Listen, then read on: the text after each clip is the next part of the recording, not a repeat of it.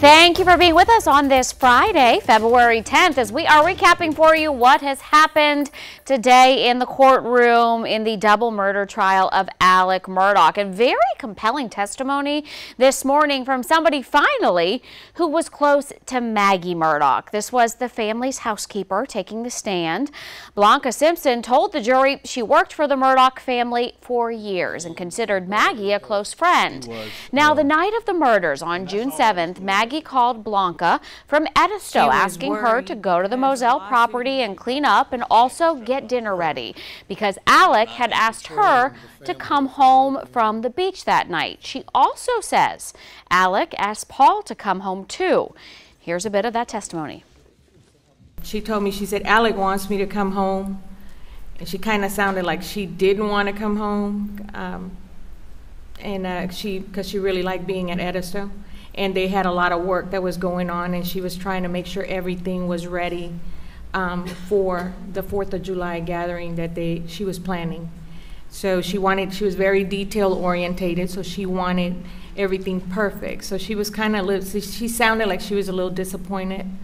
And then she said, well, Alex asked Paul to come home too because he's got to fix the mess up out there that CB had done.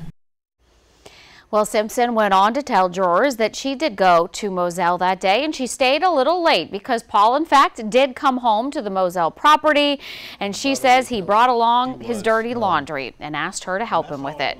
She told the jury that she fixed the family dinner and then left. Simpson said Alex called her the morning after the murders and asked her to come to the Moselle property and pick up the house. She said coming to that home was very difficult. It was hard because I know she wasn't going to be coming back. And I didn't want to move her stuff.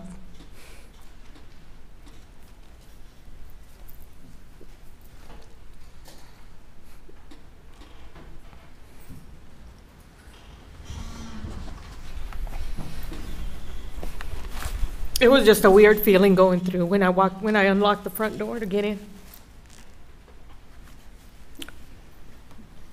It felt cold. Well, interestingly, both the prosecution and the defense made a point to show that Alex had had the house cleaned before SLED was in to search the property. Now, Simpson went on to say many other things in the home when she got there the next morning didn't seem right. All right, also in the courtroom today, things got heated between the prosecution and the defense attorneys. During Simpson's testimony, Dick Harpootlian objected to a line of questioning from John Metters about a conversation that she allegedly had with Maggie. Now, he said that it was hearsay. Harpootlian asked the judge to declare a mistrial, but he was overruled. During cross-examination, Metters objected to Harpootlian's questions on the same grounds. They're trying to offer the defendant's statement in evidence without him taking the stand, I respectfully think that's objectable as hearsay. He's the defendant on trial. They're offering it for the self-serving hearsay. They're offering it for the truth of the matter asserted, and I respectfully think that he's got to take the stand and get that information in. Your Honor, he could get his whole case through witnesses and he wouldn't have to take the stand. Absolutely. And that's not appropriate. You've got a Fifth Amendment right to not take the stand. That's right, but you can't. I don't think Brent will let you all debate the issue between the two. I apologize, Your Honor. I get that. Well, you could hear there Judge Clifton Newman being a little fed up, calling for a break. They remain on a break right now. And of course, keep it tuned to WLTX for all the coverage on the Murdaugh trial. Make sure to check out our YouTube page. We are streaming the trial there all day. We will see you back here again at 3 o'clock.